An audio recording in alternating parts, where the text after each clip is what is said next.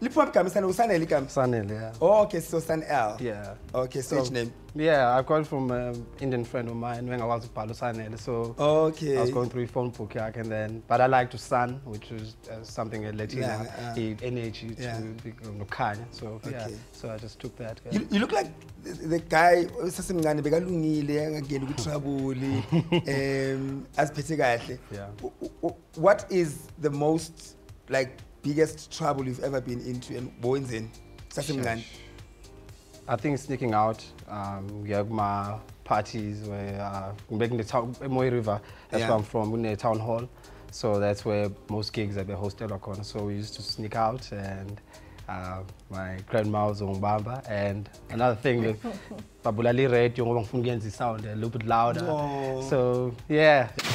So how do you compare Ukudla compared to the rest of the world?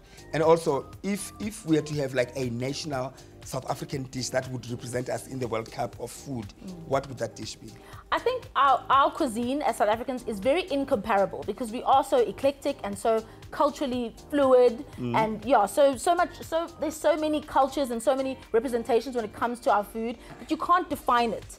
So to give us one national dish would be a crime because we have 11 national languages. We have so many cultures. Absolutely. So why would we choose one? Dumb it down and then to comparison to the rest of the world in terms of standards? Our standards are way up there, which is why it's so great with the Delicious Food Festival coming up, is that we're showcasing what South African food is amongst huge stars, local stars, and then we're going, actually our food is also a star. So I think everybody who loves food, who loves South African food and loves music should definitely come to Delicious. So tomorrow, am I going to... can't wait to eat your food. How you speak about it, the passion behind it. Thank you. What I love about her, mina angizange umuntu ozongiphekela ngiphuzisa.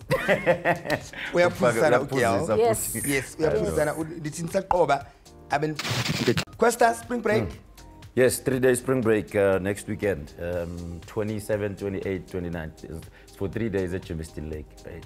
Wow. Yes, You've it's started entire. I think this is our third one.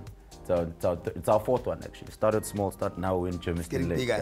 And we've included a lot of things so the whole family can come, especially on the Sunday, where the kids can play, they have their own things, play game zones and everything, and the people can take cruises and everything, on the lake, But so Friday is the house versus piano, Saturday is the hip hop versus house, and then on Sundays the soulful ones, and the lineup is crazy. I mean, Casper, Ricky Rick, Mafi Zolo, I don't even know. Lovely. It's too much. It's lovely. A lot.